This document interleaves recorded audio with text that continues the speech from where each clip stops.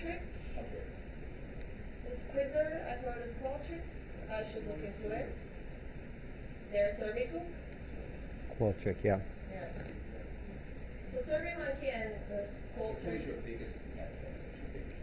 There isn't anyone that is doing the same exact thing with the social platform that we have, social network platform, plus the fun tools that we're providing to companies. Nobody's doing it simultaneously, but I would say Playbuzz is a big one because they do provide their clients with fun ways, which they have some things that we don't. We have things that they don't, like the GeoSplit, for example. I would say Playbuzz because their social presence is also high on their own Facebook and Twitter.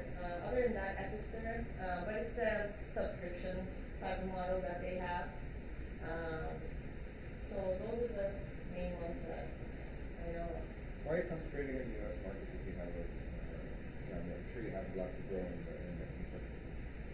Yeah, I'm sure Turkey will grow further, and we have plans to expand it into Europe and Asia also, but U.S. is where everything happens.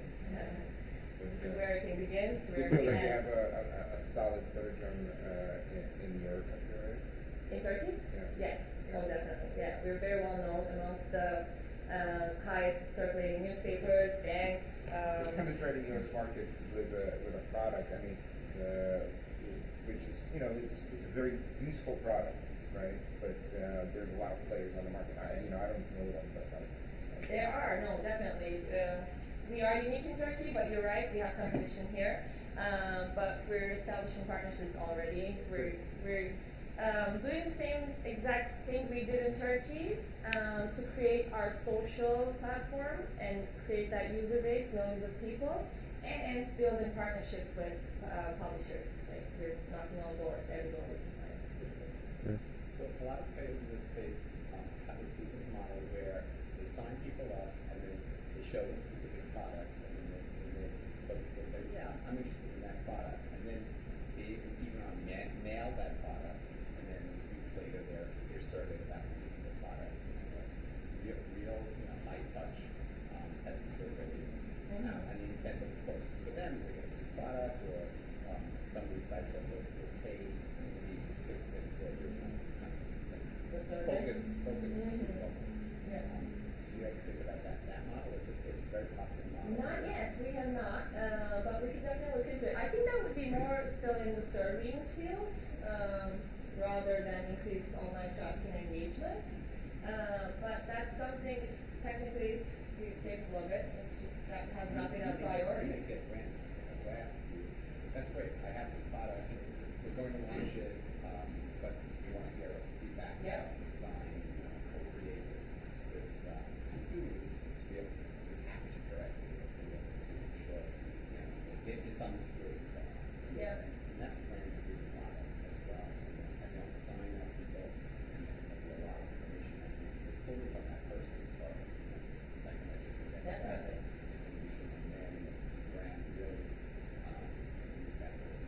Yeah, brands are already, I think, doing it on their own websites with the tools that doesn't look like somebody's being surveyed. But I see your point, yeah. I get it. Cool. Any other final question? Just piggybacking off the gentleman's comment about how you make money. You said you share revenue from ads or whatever with the publisher.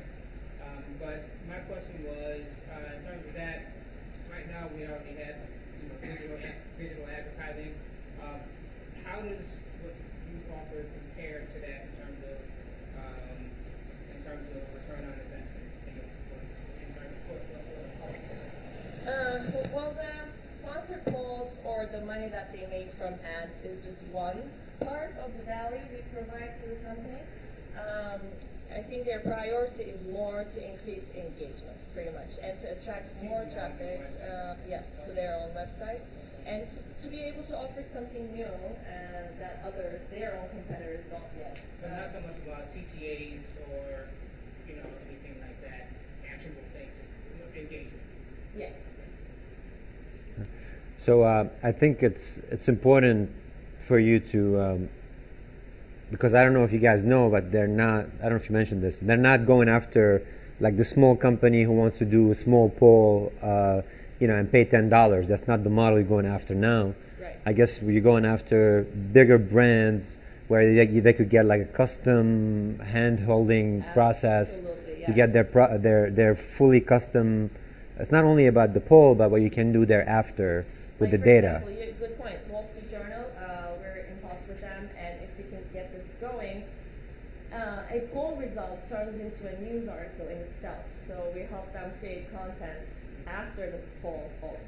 So it's not just the click-through rates, the time spent. Those are great benefits, but in addition to that, for a big publisher like New York Times, Wall Street Journal, we also provide content. So I'm going to ask a question on your behalf. Okay. I guess part of your processes right now, and I know because we had a slight conversation, is getting through the decision makers and getting in front of the right person. Would you say that's one of the things right now? Definitely, yeah. Anybody recommend anything in the room to? Meetups is one of them. Okay. Checked. Use a poll.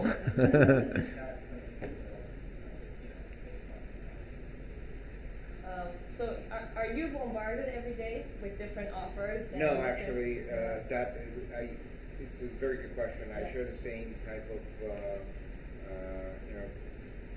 prospecting and making sure that the message is known, making sure that you're using the right vehicle to get to those people.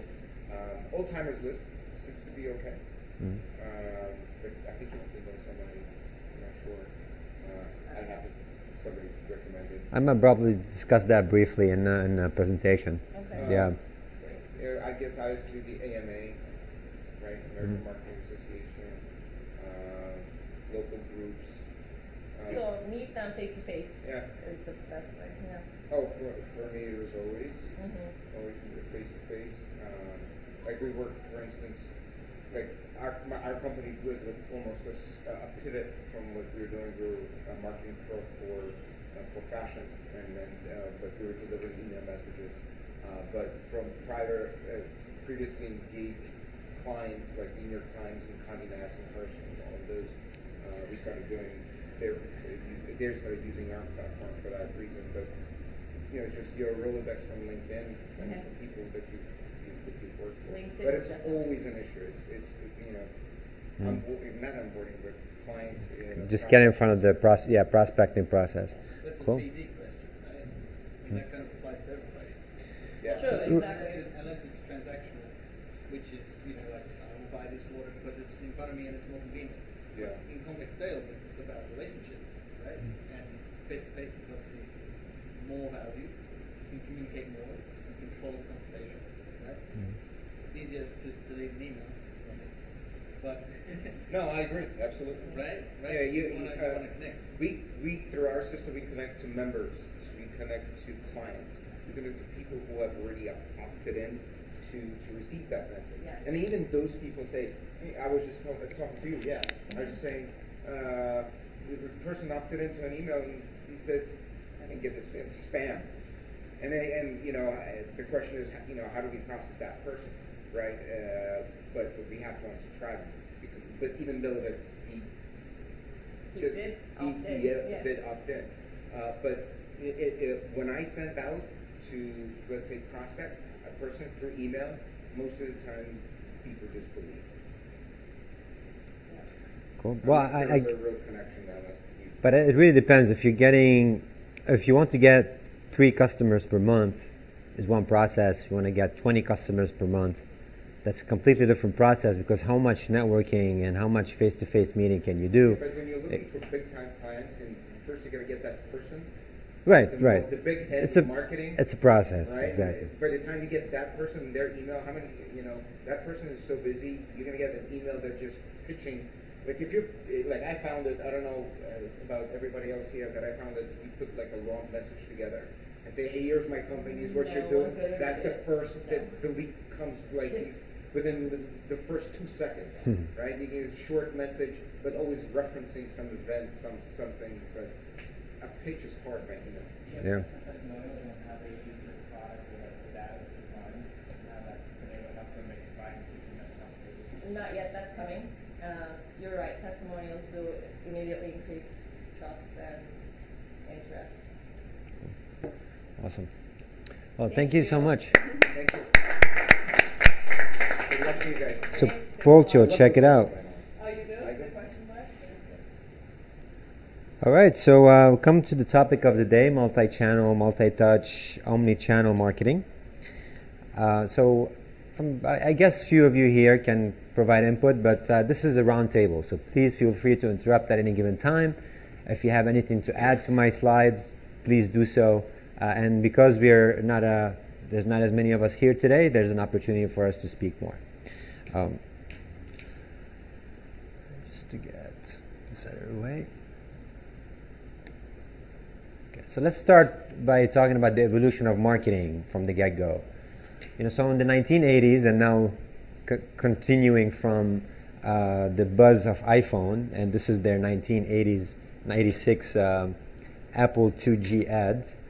Obviously we started with TV, we had radio, we had the traditional trade shows, billboards, mailing, traditional mailing. How many of you still get traditional mail at home? Too many. Still, right? It's a right. So there is a huge industry that's still in the works these days, but obviously it's one of those 20, 30-year-old kind of approaches. Coming to the 1990s, again with Apple's awesome campaigns, now we started seeing full-blown email marketing campaigns. Websites have evolved to a little bit of a more of a marketing front because people are starting checking out bigger companies online. Search engines started to emerge. How many of you here remember the first search engine? What was it called? Ask, and there was another one. InfoSync, yeah. There were a few of them. Ask Jeeves, right? So Alta Vista, that was the one I used to use back at that time. So online displays and cable ads, right?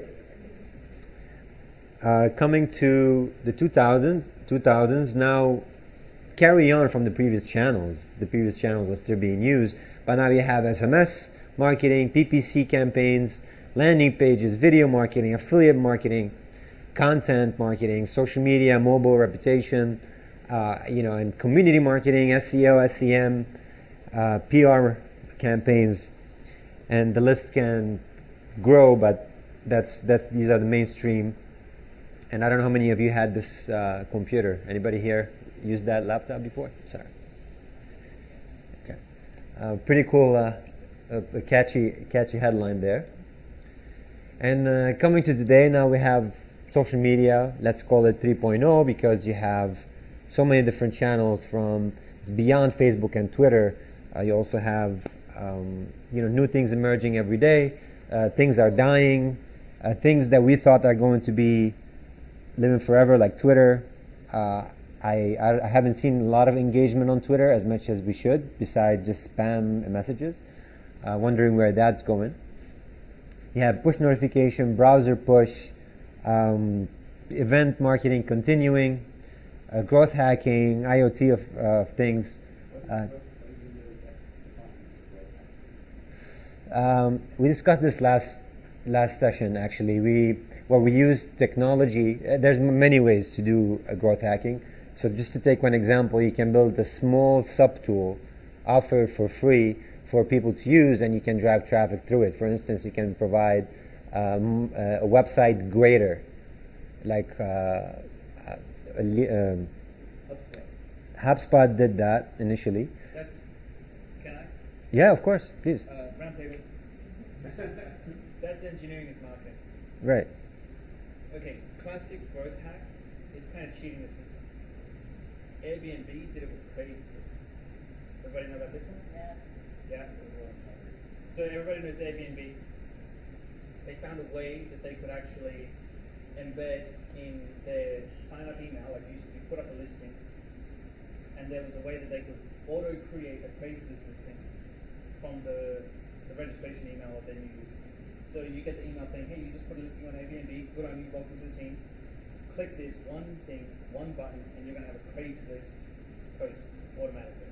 Right. Now, obviously, Craigslist figured that out, but not after Airbnb generated a crap ton of traffic from it. That's where that.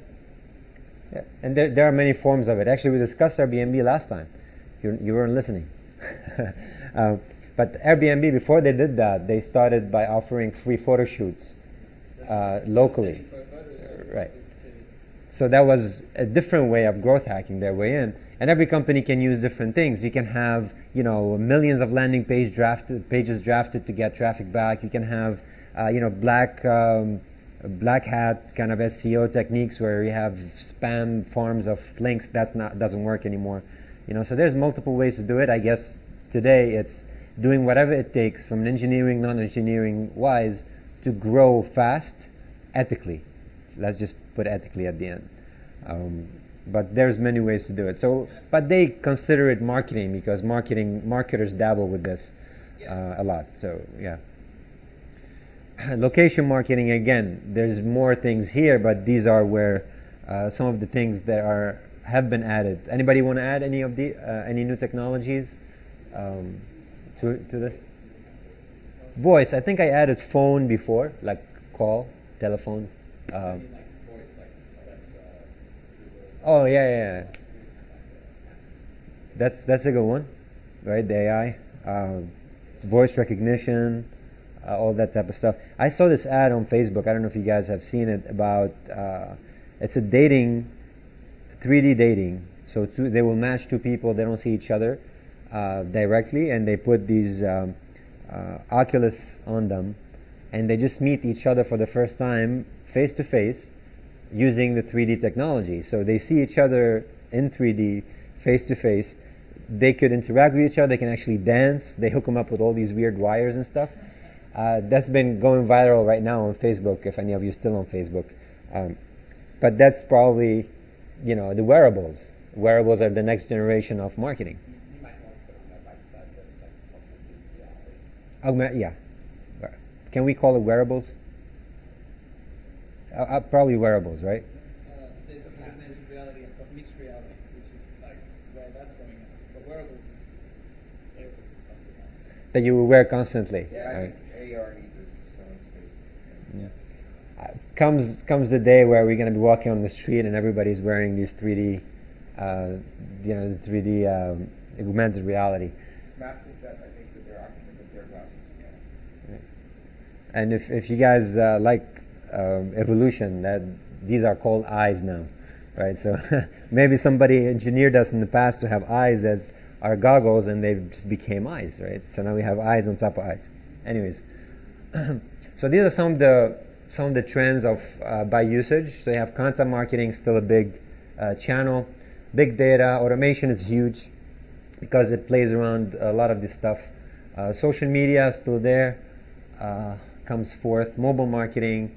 So that's a cool chart. I just put it in there for you guys because I'll provide this presentation for you afterwards.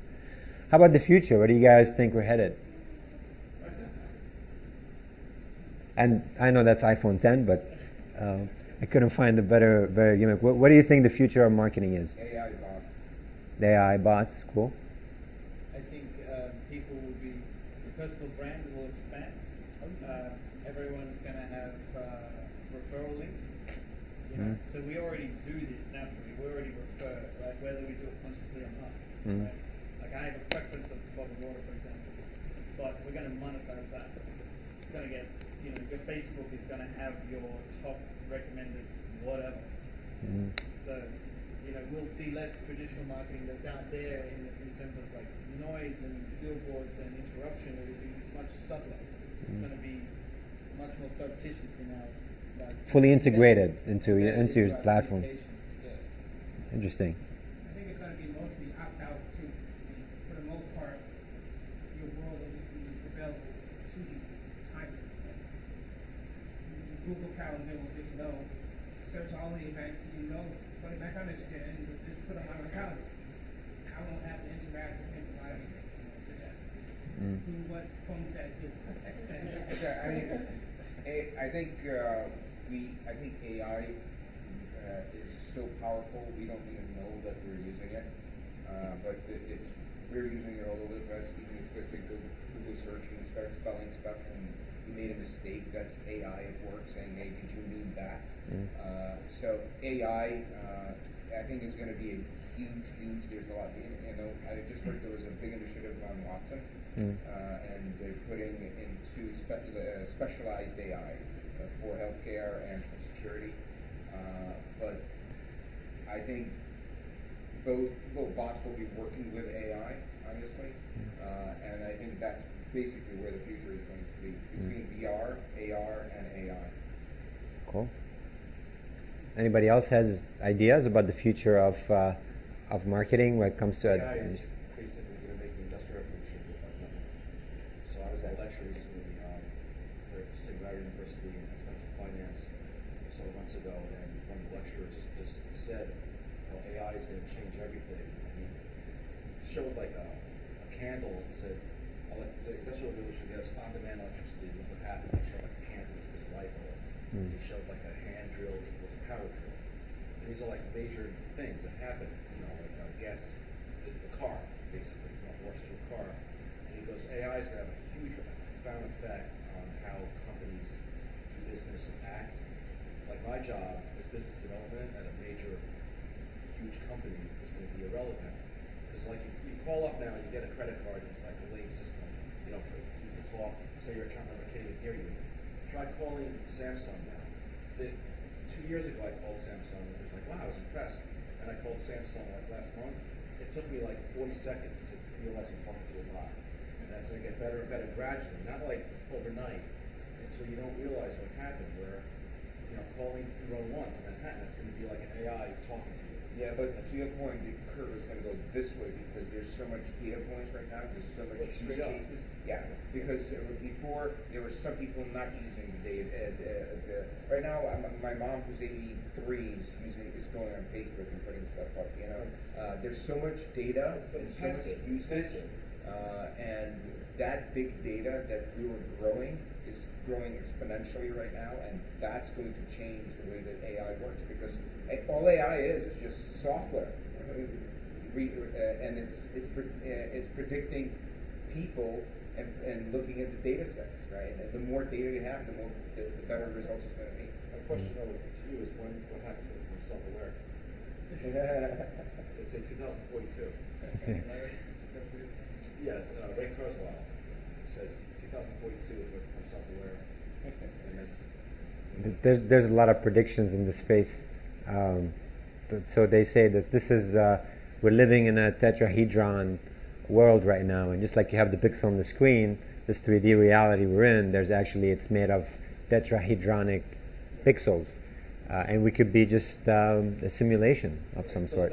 We are self-aware. They all say now, like Peter Diamandis and Ray Kurzweil, they're looking at, they can't go past 10 years, but they're still talking 50 years from now, it's going to be all augmented. It's going to all be augmented in network. So telepathy right now is being worked on, and is almost in production, very slow, but real telepathy. Being able to understand and feel what the other person is feeling, like actual feelings, because they have certain things that they put into the eye. I was actually one of the, I don't know if you ever seen the Mind Gamers. I'm not a gamer, but I was in this studio audience, but that had a live transmission of the movie, and each one of us had, I don't know, weird picture, but they had like a band connected to our brainwaves, and collective sets of data.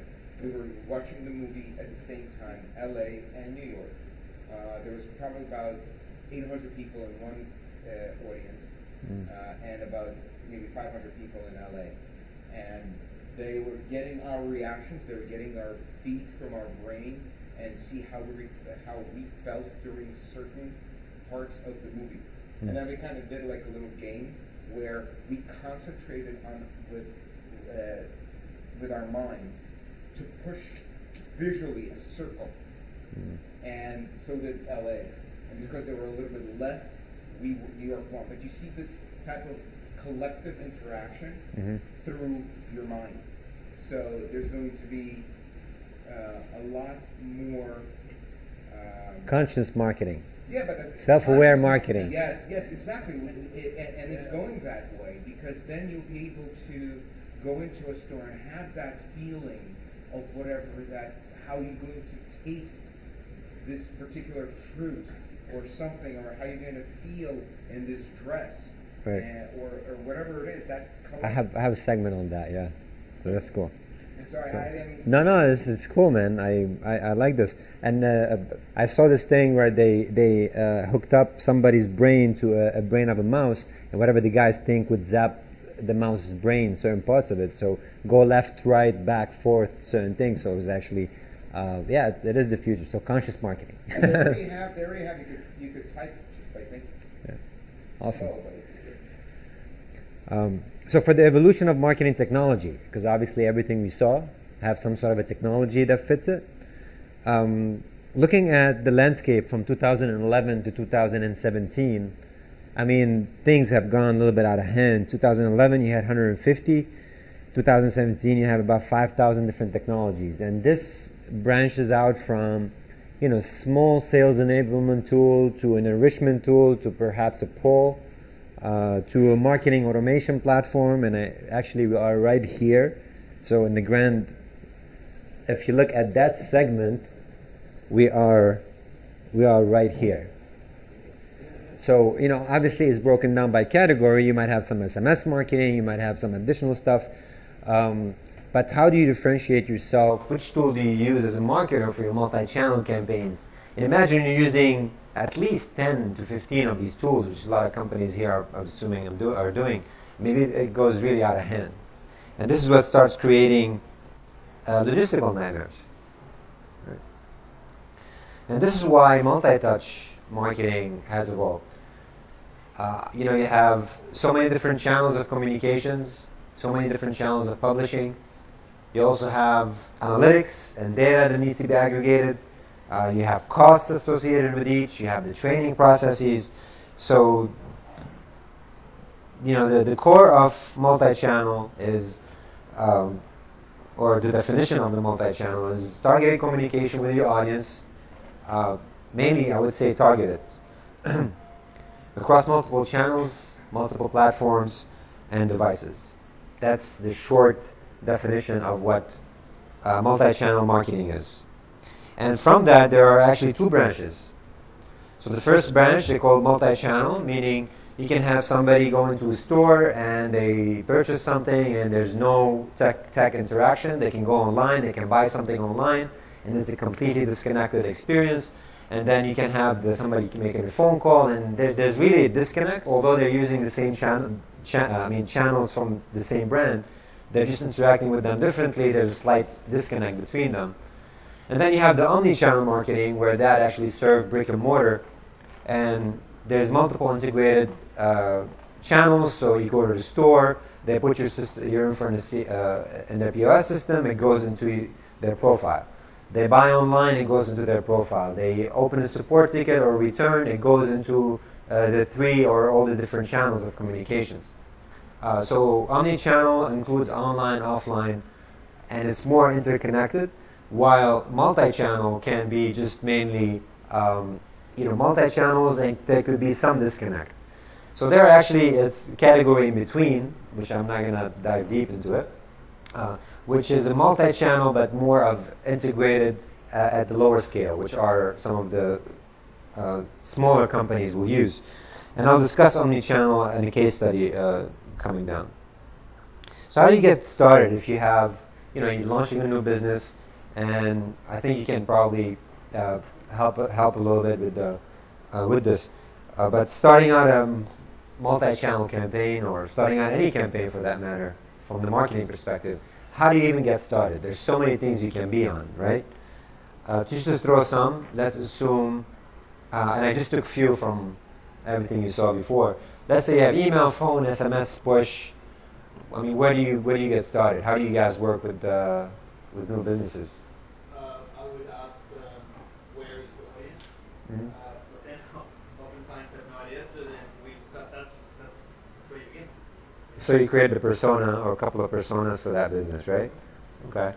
So identifying where the customers are, so you can identify the channels you need to be in, on. Yeah. Right? Or, I mean, more specifically, where are they having the conversation that pertains to this like problem solution, paradigm?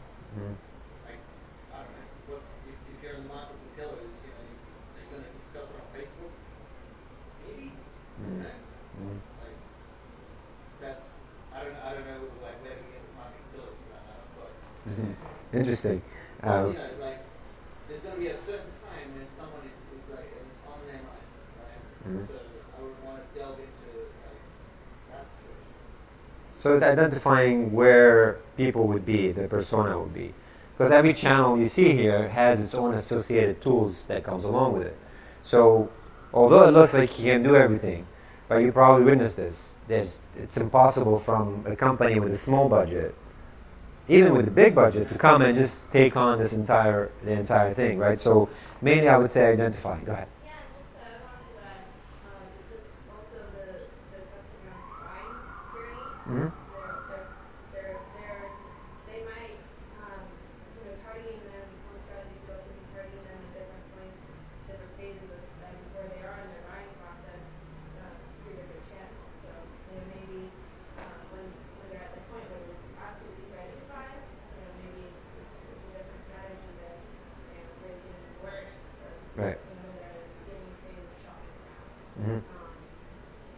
And I absolutely agree. I always try to even just identify who the audience is, and says, might be one segment, might be two segments, maybe three different segments, and then identify your point where they are, and at what phase of their buying journey they end up in these different channels. Cool. So, I mean, that's, I'll just give a quick example. Because when we started, we wanted to do everything. And we did try everything, and we got overwhelmed. And soon enough, we realized that some of the stuff are just not going to work. So from the get-go, we realized, all right, these are the things we're going to focus on, but that's just the top or high level. Let's get organized and draw a little journey for how things can happen. So in our case, we might start with the phone, where we have an inbound sales team. So this is only one of the channels. So we have the social ads, and we're pushing out content. We have the paid ads, where we're getting some traffic to some of the social and some random paid ads on Google. And we also have our sales team, who's doing prospecting and outbound call setting or appointment setting.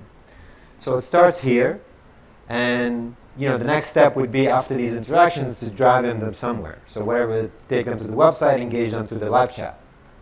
So again, every one of these is a completely different tool, completely different management and planning altogether.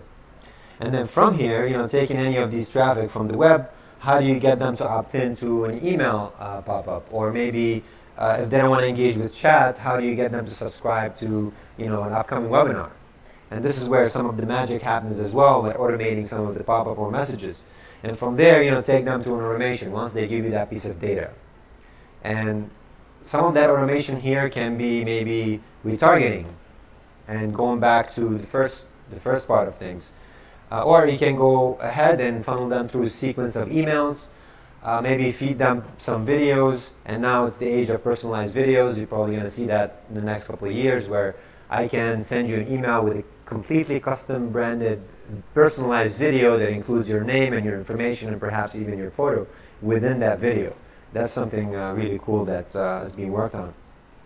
Or maybe send them some review sites to establish some, or links to review sites, either to leave your review or to read some of the reviews being submitted.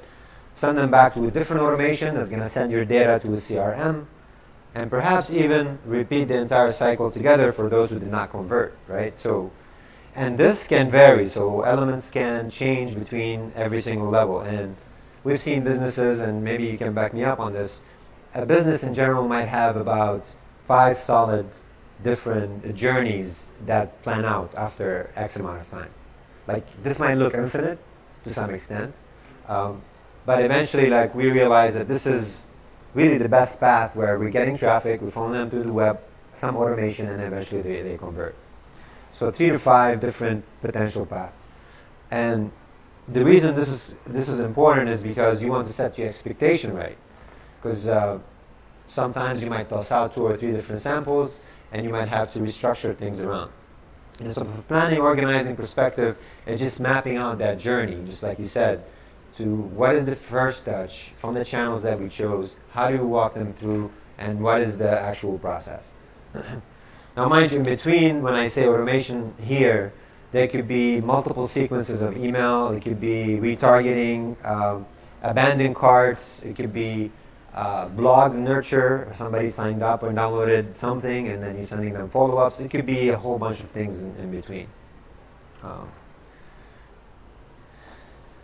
So the second part is from the planning is realizing, the devices your customers are going to be on. Are they going to be on a phone, on a tablet, on a PC? And the average person is using 4 to 5 different devices.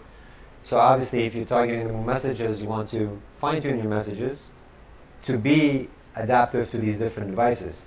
And now, if you use anything, it has to be inherently responsive. And if you're targeting the wearables, like smart watch, then it's a completely different animal altogether. The operating systems that you use, and ironically in email campaign you have to probably run about 10 different tests on different email clients to make sure that they're looking up correctly. All sorts of prerequisites that you need to do before. Right, and agencies that use us, for instance, they charge their clients sometimes $500 to $1,000 per email to do cross-device testing and cross-browser testing. So you might have Outlook installed locally on your computer. Outlook 2013 renders differently than Outlook 2016, and the list can go on, right? So that's a completely different process. And then finally you have the segmentation, where you can have the geolocation, the firmographic detail. You might have the psychographic details of the company's language, intent, and so on. So these are some additional things to consider beyond just the mapping of the journey. And in our case, for instance, we're targeting a couple of different geolocations. Like in Latin America, we have certain content tailored in Spanish, and then here we have obviously the content fully in English. Finally, some of the mistakes you probably need to avoid is poor planning. That's why figuring out a few simple paths initially and drawing out those few potential journeys are critical. Having disjoint campaigns that do not communicate together, and we still, until today, we try to patch things that do not necessarily communicate properly. Like your CRM has to communicate with everything that you've seen there. So you pull up somebody's profile and you can see the referral campaign they came from, who made that call to book the appointment, how many emails they received, how they engaged with that email. And if that data is not something you're using today, most likely, once those predictive layers and analytics and AI is going to roll out in the future, you're going to depend on that full set of data. Because like we're building something in the predictive sphere where we create different profiles on different people. So for instance, we know that on Thursday between 6 and 10 p.m., people who are in the East Coast most likely will make buying decisions if their mouse movement around the Add to Now cart button is in a certain pattern, right? So you can take all these huge sets of data, analyze it, and try to predict a little bit if this person will most likely buy or not. And then from there, maybe rearrange or hide certain messages on the screen to restrict what the person sees to enhance the buying process. That's the future, one of the future of marketing where we see it. Obviously, using too many tools has become a nightmare, and it's still a nightmare until today. Using the wrong communication, and sometimes we make mistakes. We send a message to somebody who already signed up to the platform of they should have signed up. It happens. But just figuring out that it's happening, controlling it is probably definitely key. And the poor optimization process. Nobody gets it right from the first time. And I don't know with you guys, how many times you have to go through iterations before you get it right, or at least fine-tune it to the right place. It's almost a continuous process, because even when you get to a solid point, that may work for a certain time, but then other things change. There's other variations, so then you try something else. So you might keep working on the first strategy, you're cooking up 3 others on the side. Exactly. It's a continuous process. And I think with multi-channel campaigns, I associated with the chaos theory. Do you guys know what the chaos theory is? Like the weather. They say the weather is so complicated to predict that actually you can have a butterfly waving its wings, and just that impact of the air coming out from her wing or its wing can impact the entire ecosystem. So the chaos theory is just way too many things to predict in order for you to know the weather exactly precisely, and this is why one day it's raining, one day it's not, and the weather was completely wrong, right? The weather forecast.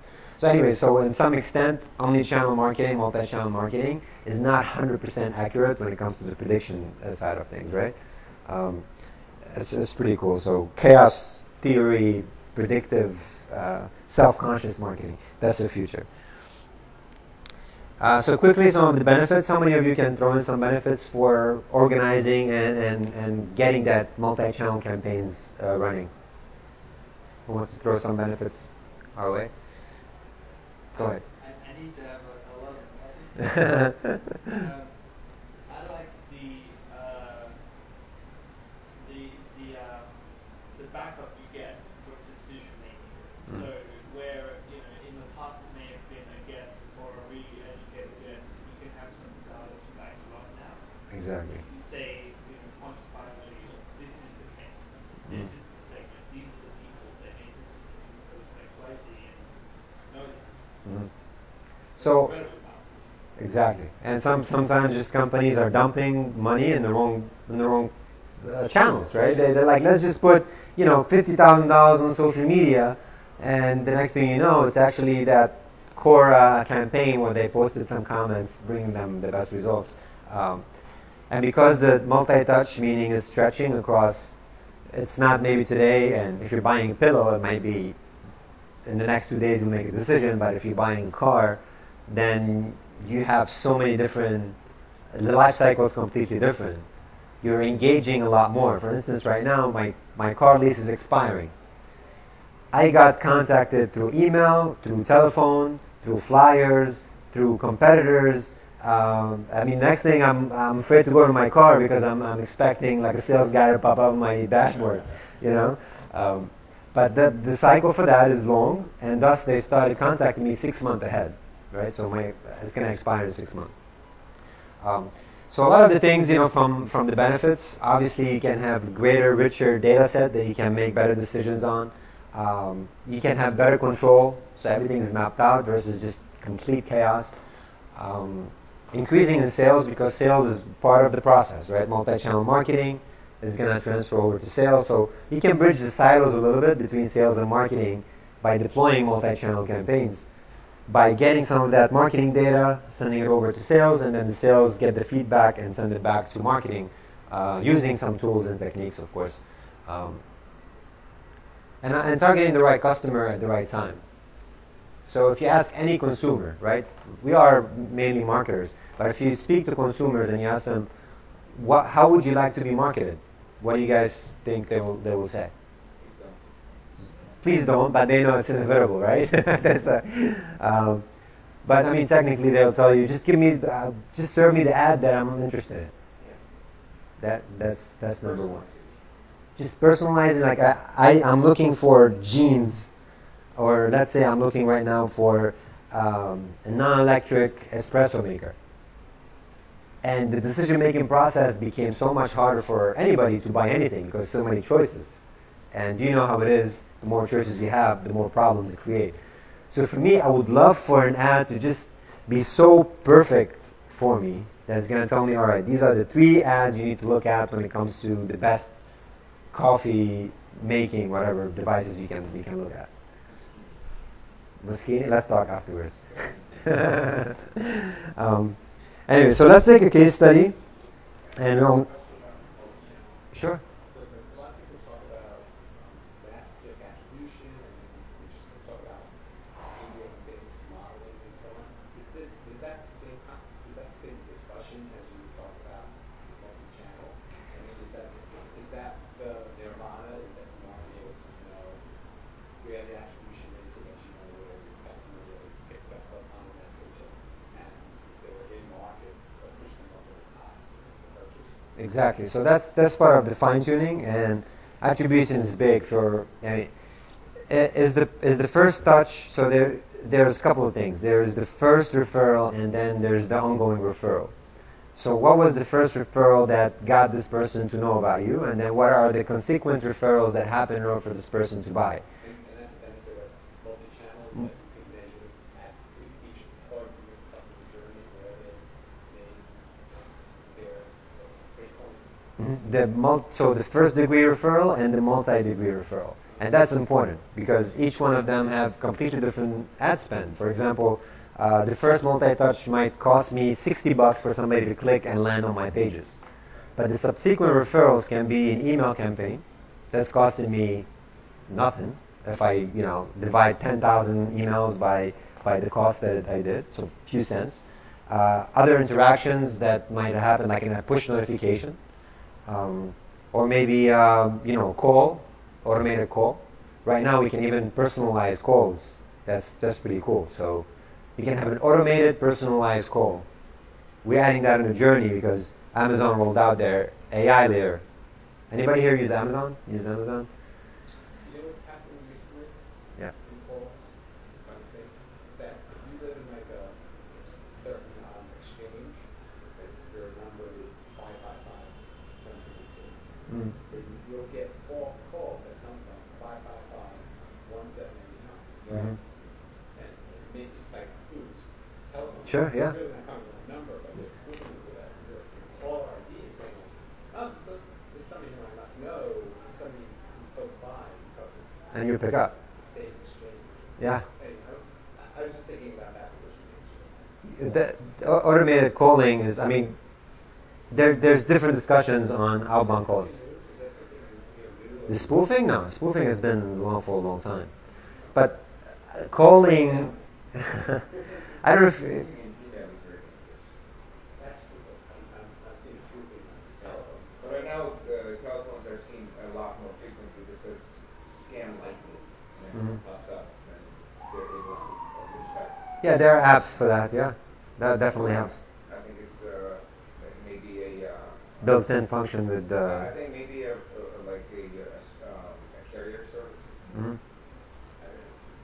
cell phones. I actually work for a company that does IVR for a living. They actually that part of the multi-channel experience for customer service and attention and all of that is very important. I agree. One thing they do is the automated responses that they can time the draw. They can do cadence. They can maybe do an accent depending on the location to try and engage more. There's a lot of stuff that they do. Yeah, IVR, okay. Yep. So what would you do with the accent? Well, it's the same way that you were shocked to see a number that looks familiar. Yeah. Imagine how much better you would feel if you were in South maybe and you had someone who they were able to use a southern accent or something like that. But not even so much that. They also time how fast, how slow or fast they'll talk based on how quickly you give the prompts. So there's a real science behind it. That crazy stuff happening. So the outbound calls and automated calls is one of these things where some companies say, we don't want, this is dying. Nobody wants to pick up their phone anymore. But it's more for customer service. Sure. You call the bank and you have to deal with the AI, right? You just have to. There's no way around it now. Zero does not work anymore. Zero does not work. You have to deal with it. So since you have to deal with it, they're going to try to make it as pleasant as possible for you, so if you don't hang up. Right. They still want to engage you. And nobody wants angry customers, right? It doesn't help to your cause. Sure. So whatever they can do to help with that. And it's great because actually I remember about a year ago where United rolled out their automated calls. I picked up and they're like, oh, this is Richard. We match your phone and we realize that you have a flight in X hours and your flight is on time and Qualtrics. It's Quizzer. I've heard of Qualtrics. I should look into it. their survey tool. Qualtrics, yeah. Yeah. So SurveyMonkey and What is Qualtrics. your biggest competitor? Qualtrics Qualtrics. is Quizzer. I've heard of Qualtrics. I should look into it. Their survey tool. Qualtrics, yeah. Yeah. So SurveyMonkey and What is Qualtrics. your biggest competitor? There isn't anyone that is doing the same exact thing with the social platform that we have, social network platform, plus the fun tools that we're providing to companies. Nobody's doing it simultaneously, but I would say Playbus is a big one because Qualtrics Qualtrics. is Quizzer. I've heard of Qualtrics. I should look into it. Their survey tool. Qualtrics, yeah. Yeah. So SurveyMonkey and What is Qualtrics. your biggest competitor? There isn't anyone that is doing the same exact thing with the social platform that we have, social network platform, plus the fun tools that we're providing to companies. Nobody's doing it simultaneously, but I would say Playbus is a big one because Qualtrics Qualtrics. is Quizzer. I've heard of Qualtrics. I should look into it. Their survey tool. Qualtrics, yeah. Yeah. So SurveyMonkey and What is Qualtrics. your biggest competitor? There isn't anyone that is doing the same exact thing with the social platform that we have, social network platform, plus the fun tools that we're providing to companies. Nobody's doing it simultaneously, but I would say Playbus is a big one because they do provide their clients with fun ways, which they have some things that we don't. We have things that they don't, like the GeoSplit, for example. I would say Playbus because their social presence is also high on their own Facebook and Twitter. Other than that, Epister, but it's a subscription type of model that they have. So those are the main ones that I know of. Why are you concentrating on the U.S. market if you have I'm sure you have a lot to grow in Turkey. Yeah, I'm sure Turkey will grow further, and we have plans to expand into Europe and Asia also, but U.S. is where everything happens. This is where everything begins. Do you Where feel we like you have have a solid footage in your country, right? in Turkey? Yeah. Yes, oh definitely. Yeah, we're very well known amongst the highest circulating newspapers, banks. Just penetrating the U.S. market with a product, which is, it's a very useful product, right? But there's a lot of players on the market. I don't know them, but There are, no, definitely. We are unique in Turkey, but you're right, we have competition here. But we're establishing partnerships already. We're doing the same exact thing we did in Turkey to create our social platform and create that user base, millions of people, and building partnerships with publishers. Like we're knocking on doors, every door we can find. So a lot of players in this space have this business model where they sign people up and then they show them specific products and then those people say, yeah, I'm interested in that product. And then they even mail that product and then weeks later they're surveyed about the use of the product. Real high touch types of survey. And the incentive, of course, for them is they get a free product or some of these sites also will pay the participant for doing this kind of focus. Yeah. Do you ever think about that model? It's a very popular model. Not yet, we have not, but we could definitely look into it. I think that would be more still in the surveying field, rather than increase online traffic and engagement. But that's something, it's technically we're capable of it. It's just that has not been a priority. You get grants at last. That's great. I have this product. We're going to launch it, but we want to hear feedback Yeah. about the design, co-create with consumers to be able to package it correctly. So that's the worst place you want to be at that. I mean, it's a great question.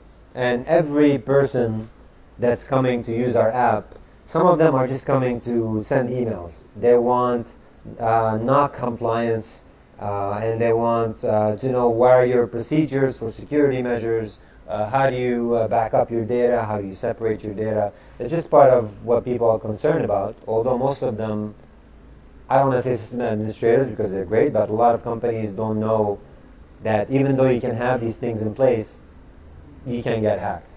I think a lot of people are worried about the beginner hacker that can just automate certain things and get into your system. So they ask you for these basic compliance, and I'm pretty sure Neiman Marcus, to some extent, they have these figured out, because they ended up going with the Oracle Retail Suite. And I don't know if you guys know, but it's not like they spend $100,000 on this. They're probably spending, it could be anywhere from $20 to $100 million to implement their full digital omni-channel campaign. So they would use their POS systems, they would use their CRM, they would use their customer management, their e-commerce platforms. So everything you would see is really going to be in Oracle Suite. And this is where like the big money is for these omni-channel consultants and implementation specialists. So I think it's one of the suites, but not at maybe at a different level.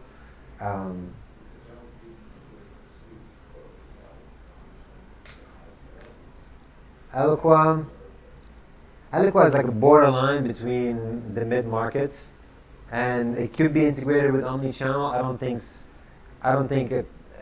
I mean, it can operate as standalone solution, and I'm pretty sure they could integrate it with these channels as well. Just to give an idea though, these companies like Oracle and SAP and Infor and all these big ERP experts, just the best idea is that you really make a lot of effort in purchasing for these small companies. It's suites of these omni-channel. Exactly, and.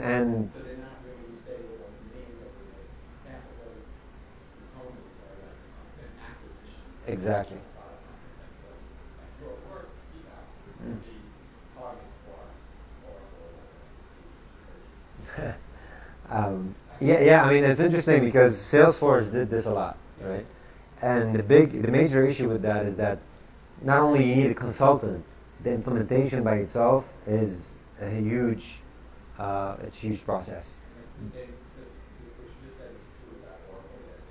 Mm. Is that you need consultants to Consultants and a lot of issues, by the way. I know people who work for companies that do implementation for companies like Neiman Marcus on the omni-channel space, and they just say there's so many different issues, there's so many different components, it's so much unnecessary work that you might find like an innovative company right now that might offer the suite at a lot cheaper, a lot more, if you want, more streamlined way of doing it. And then they had the other part, which is the Snap, Find, and Shop. I think they rolled it out. For you, dressing is an art form, an expression of creativity. So when you see a style you love, don't let the moment get away. Just snap, find, and instantly shop for it on the Neiman Marcus app. Now you can take a picture of any item that captures your eye. From shoes and handbags to dresses and accessories, we'll find a match. Take a picture at a party, in a magazine, or choose a pic directly from your camera roll. With Snap, Find, Shop, your photo will be matched to the style you can't live without. Snap, Find, Shop by Neiman Marcus. Download the Neiman Marcus app on the Apple App Store. You know, again, so the main purpose here was how do you merge that personal, you got to be there, physical experience of touching product and interacting with the product to a digital world, which is where we're headed. And they want you to buy, right? If you don't buy from them, they'll be out of business. So what is the most efficient way to make a purchase is to have you establish a relationship with the product or with the products you want to buy. And I think they did a great job with their campaigns. It was a big hit. Not only that it was a big hit, it had a lot of PR and downloads just by having coverage on this. So I thought Neiman Marcus was a great case study.